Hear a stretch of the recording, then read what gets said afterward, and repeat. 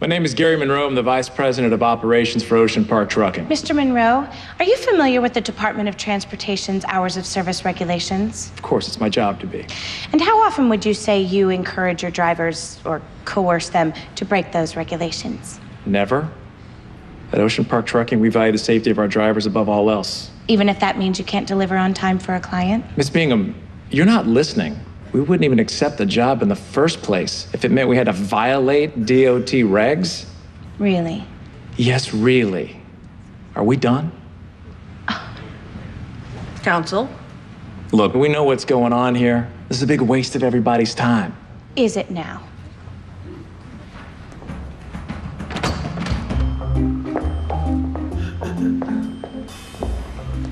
Mr. Monroe, do you recognize the woman who just entered the courtroom? Did you need some water, Mr. Monroe? Excuse me. Yeah. Are you Mr. Monroe? Yes, I am. I own a small produce company, and we have what I'd call a shipping emergency. How can I help you, Miss Barrett? I have 1,500 South American cantaloupes sitting on a dock in San Pedro that need to be in Chicago by 6 p.m. tomorrow night, or I lose my biggest client. 6 p.m. 2,000 miles. That's cutting a little bit close.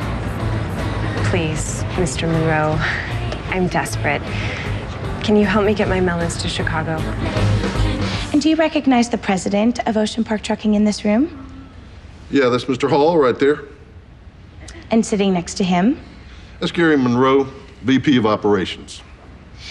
Mr. Sagansky, is it true that on at least 6 different occasions, Mr. Monroe threatened to fire you if you refused to drive an illegal double shift? No. And isn't it true that... Excuse me? I said no. No, he didn't threaten to fire you on 6 different occasions? No, he didn't. No one at that company ever asked me to drive a double shift. Do you maybe want to take a moment and try answering that question again? Objection asked and answered twice. Yeah, I can count, Counselor. Sustained.